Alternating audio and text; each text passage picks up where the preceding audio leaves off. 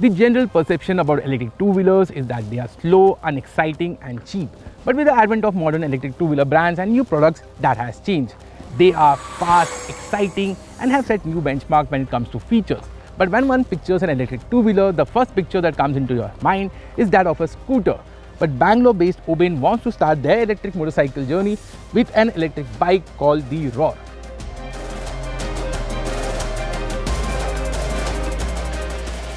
Now the Rorr isn't the first electric bike by an Indian brand, but what Oben claims is that this is the fastest and the quickest electric motorcycle to go on sale in India.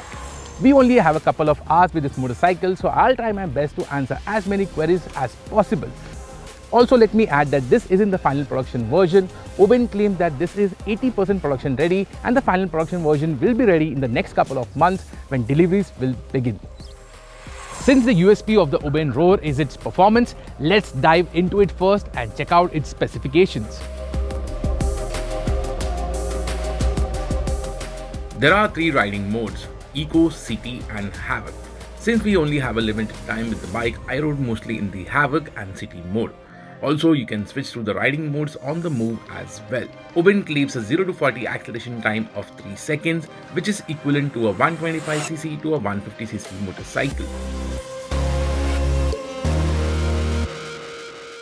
Now we didn't carry a V-Box with us, but in terms of acceleration, the Rorr does feel a bit peppy. I was able to clock speeds around 90 km/h, post which the motorcycle feels a bit sluggish.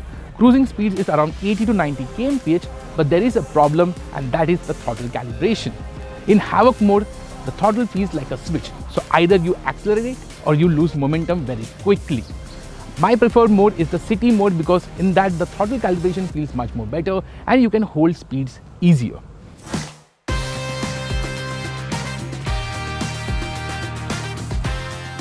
According to Oben, the slowness post 90 km/h is done so as to deliver a range of 100 km. We think the rider should have the freedom of exploring the full potential of the bike, and the trade-off of lesser range is something most users will be fine with. What really impressed me about the motorcycle was the manner in which it handled the mountain roads of Nandi Hills. Despite the steady climb, not even once did the motor cut off, something that we have experienced with other EV two-wheeler brands. And while the ambient temperatures went too harsh, the cooling system did its job perfectly. Despite having such a long wheelbase, the road was a joy to ride on the twisties of Nandi Hills. And that's courtesy the sharp rake angle and the C8 tires that never felt nervous. The bike tips into corner rather easily, is very confident inspiring around the corners, and you can really enjoy this motorcycle around the corners. But there is one problem, and that is the regen and the inconsistent throttle, which means you're constantly predicting and calculating how the bike will perform in each corner, and that takes a lot away from the cornering experience. Another big miss are the brakes. The front doesn't offer enough bite while the rear is too sharp. So you have to be cautious how much pressure you're applying on the lever, as the rear locks up easily, and this can be scary. And given the performance on top, the poor braking performance stops you from exploring the full potential of this motorcycle, which is a bummer. Dual channel ABS would have made it much safer, but to keep costs low, it has been given a miss. And sadly, it isn't coming anytime soon as well. As for ride quality, it's a mixed bag here as well. The front is pliant, but the rear suspension is firm, and you do feel the jolts on potholes.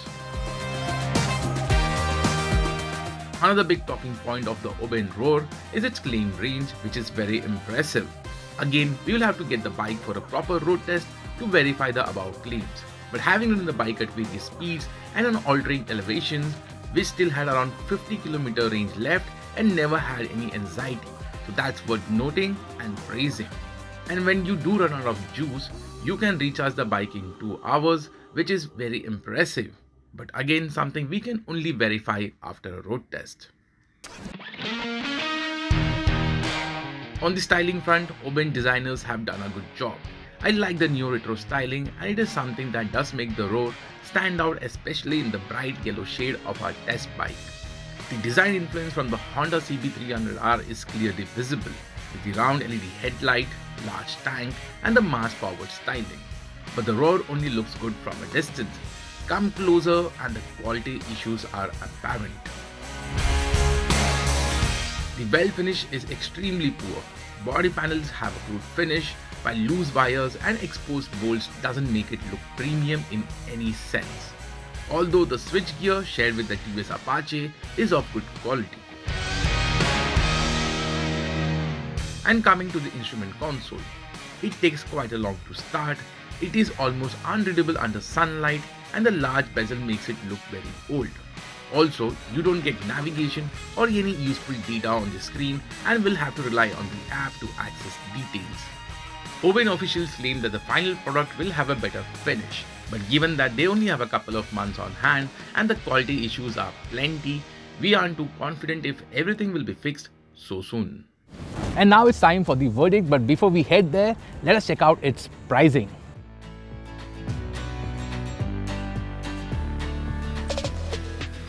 One thing for sure is that Oben has stayed true to its claims with respect to range, performance and acceleration. And the pricing too is competitive when you compare to its rivals given the hardware, range and handling dynamics. But it isn't perfect. There are a lot of quality issues.